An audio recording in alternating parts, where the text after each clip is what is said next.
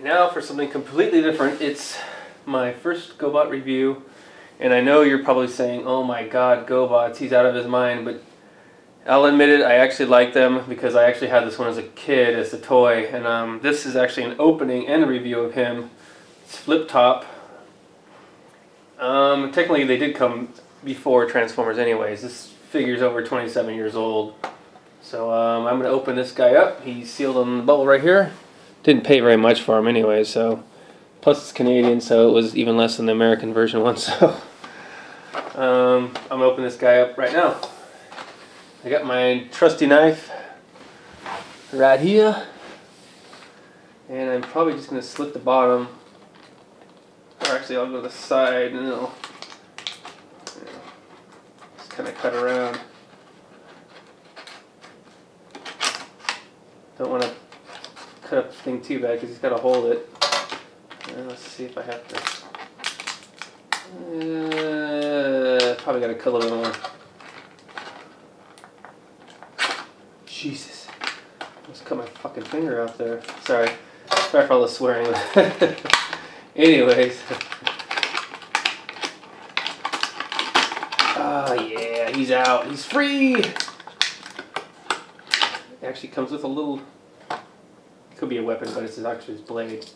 But man, it's been forever since I had this guy. I don't know what I did with my original one. I have no idea. Hang on a second. So now he's out of the package here. Better look at him.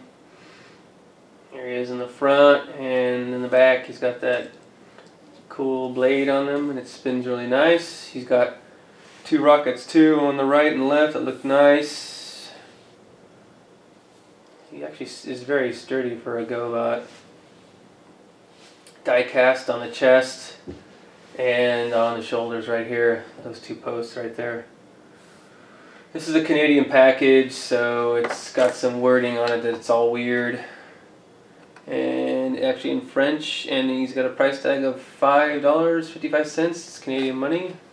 Don't know how much that would be, but that's how much he cost at Canadian Tire's places where I guess this guy was sold. So now I'm going to transform him for the first time. Hopefully it goes well. I'm going to leave the blade on there. I think I can transform him with the blade on. So I'm going to take his legs here and fold. Actually, I'm going to first fold. Okay, they snapped in place like that. And his feet snapped in place. Here's his other propeller. I'm going to, well, I'll push those in later, I guess. Oop, blade came off. Oh, his head does flip. Okay, so his head flips down. Hopefully that goes in like that.